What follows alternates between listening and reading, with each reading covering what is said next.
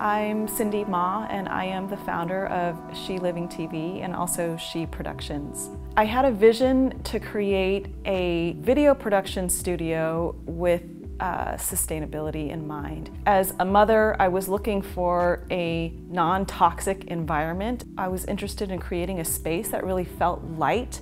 Studio 825 is in the heart of Berkeley. We've got a beautiful courtyard outside. When we first got here, it was basically an empty space that we could do anything with.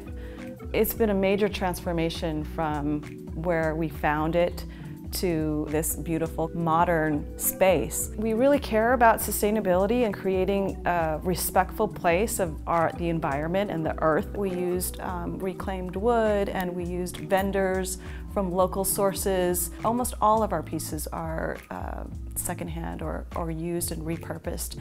And at the same time, we're very contemporary in using the latest technologies that are available in live streaming and teleconferencing and webinars. So it's this great kind of blend, I think, of the natural world met with the highest uses of technology to hopefully do the most good we can.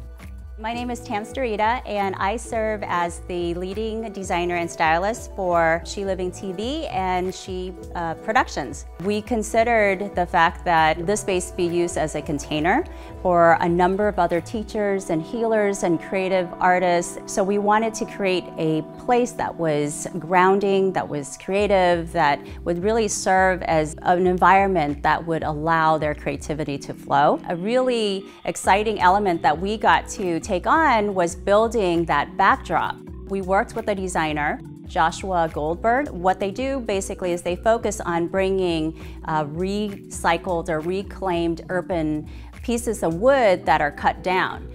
As we were designing the space, we considered elements of functionality as well as balancing that with aesthetics. We primarily use the space as a video production space, but we wanted it to be versatile so that other people can come in and really move things around and be able to make this their own. We have been filming promotional videos here. We've done yoga classes. People have been shooting interviews here, as well as segments for documentaries that are creating film screenings, art classes, events in the evening, children's classes also. We're hoping to share that with other like-minded producers and creatives and artists who are aligned with our values.